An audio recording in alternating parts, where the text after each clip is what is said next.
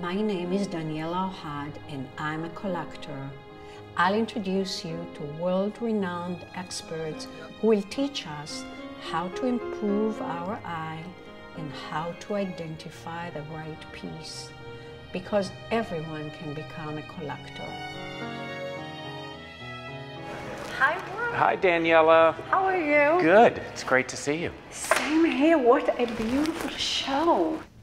The idea here really, when you come in, was that the introduction was going to be seen through the eyes of Paul Kasmin and through his photographs of their house and the workshop and studio to make it a very personal experience. The inspiration in here was really to create something very naturalistic, to play off of the flora and fauna of Lalanne.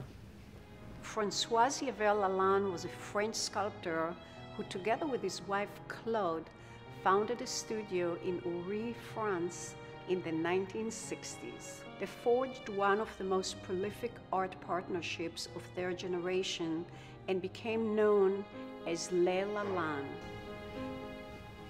Their unique vision and original decorative expression attracted sophisticated Parisians, creatives, and a cult of followers captivated by the unparalleled craftsmanship, fantasy, and elegance. Since the year 2000, the scope of admirers and collectors has expanded and become more global than ever before. Lalanne's language was rooted in the wild world of animals, which he transformed into surrealist sculptures and imaginative functional objects. Creating a romantic animal kingdom of his own, he turned sheep into whimsical chairs, birds into playful lamps, and monkeys into magical tables. The animal world, he used to say, constitutes the richest and most varied forms on the planet. Decorated Brian McCarthy, a longtime collector of Les Lalanne, worked closely with Claude on special commissions. Now he curates and designs an exhibition at Kasmin Gallery, where I visited to learn the secrets of collecting Lalanne. So let's take, for example, a lamp which is called by Francois-Xavier, Lampe de table et chassière. It was made originally in 1990, and it was editioned by Arcorial. And when you look at the number now, it says 1500. By the way, do you know if the entire edition was produced? It was not. So, do you like the lamp? I love the lamp. For me, it really represents a purely functional as well as sculptural object. I love the combination of materials between the glass and the bronze, the balance of the body with the feathered and head portion of it, all balanced on these tiny little feet, which I think is part of the magic of the piece. So it is the fact that it was produced in an edition. Does this have an effect on the value of the piece? To me, it doesn't. It would be one thing if we were seeing that piece reappear, over the years many times, but it's a piece that you rarely see. And in fact, I've bought some Arcurial pieces by Francois, by FX, and they're pieces that I've never seen before. So to me, it's really a rarity. So to me, it has no bearing whatsoever. So you're not talking about this. We see lately that the prices are getting to real aggressive levels. Do you think that's the top? Not at all. I don't think we've come close to seeing the ceiling on Lalanne.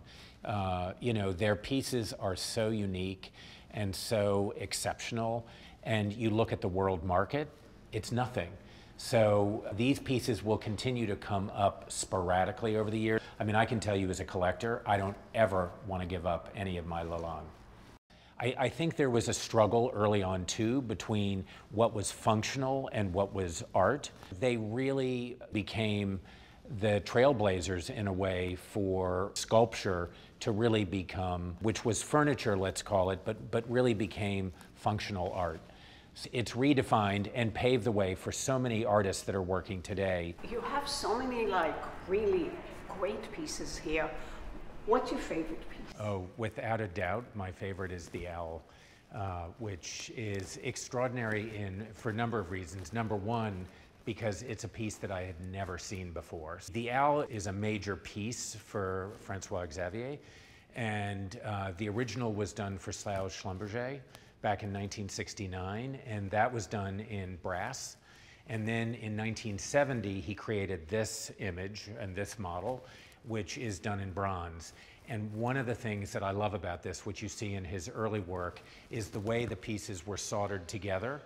So in this case, it's actually cast as a bronze in this way, but the original in brass would have been done in pieces that were then soldered together, hence the construction of the actual piece. There are pieces that really resonate with me now that didn't initially. But I think what is also magical about this show is that in Claude and FX's lifetime working together as artists and as a married couple, there were only a few pieces that they did collaboratively. And this table here is a combination of Francois. Exactly. So you have Francois-Xavier on the bottom, and you have the water lily leaves on the top. So you really feel the synergy and the soul of the two of them coming together in this one piece, which also speaks volumes to what this show is all about now. So they live together, they work together under the same roof. Yes. For over 40 years. Yes. But they never really created, except for very, specific, very few pieces. Exactly. They never really made things together. No. Brian, what a beautiful show, and so inspiring. Thank you. And good luck. Thank you. Bye, Daniella. Bye.